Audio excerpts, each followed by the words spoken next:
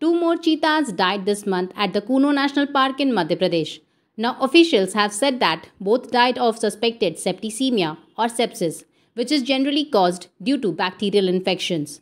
And since then, officials have narrowed in on the radio collars being worn by these cheetahs as a possible cause of the infection.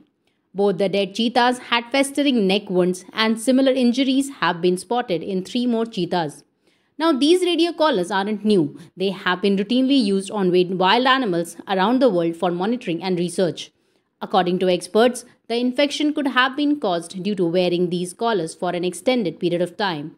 Also, that the monsoon could have been a major factor as the cheetahs seemed fine during the dry summer months.